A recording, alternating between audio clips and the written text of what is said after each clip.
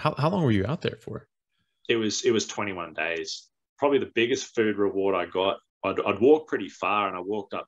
There's like this real rocky mountain, and I was up there, and I was actually trying to find some snakes or scorpions. I was like, because I was just that hungry. I'm like, right, I'm going to eat anything. And I had heard there was like snakes or scorpions in the area, and I thought, oh, that'd be great. Like that'd be a pretty good feed. And when I was up there, I could like hear these bees, and I thought, I was like, that sounds like bloody bees. And then I found this big cave, and it was full of bees. I looked in there, and it was just full of honey and comb. And I thought, all right, I've never done this before, but I think I'm going to have a crack at smoking these guys out, because there was so much honey in there. Yeah. I'd never done it before. And like, obviously the show, like the premise of the show is that you're fully naked. So I'd walk back down. I'd carried some hot coals back up to this cave.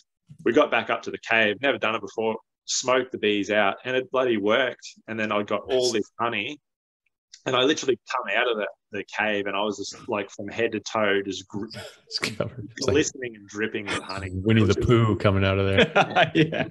It was bloody the greatest feeling. You could see like from not having any food to having all that body just got like so swollen. I like could have been on a bodybuilder stage. I was just like, wow. But it didn't last long. I ate it pretty quick.